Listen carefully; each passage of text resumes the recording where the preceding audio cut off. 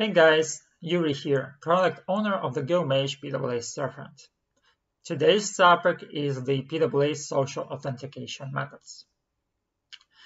One of the main targets of a store owner is to have the customers register their accounts on the website or in the PWA. This information can be used for promotion and other marketing activities to promote your products and services.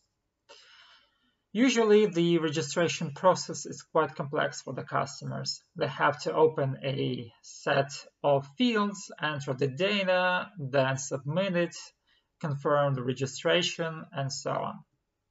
So, how can store owners simplify the process? Here's how it looks like on the back end.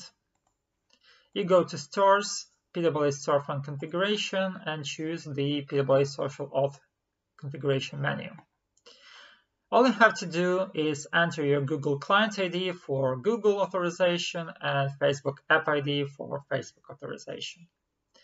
Of course, you have to configure everything in the Google Cloud Console and Facebook Developer Console for the applications to work. Once you're done, save the configuration, and that's it.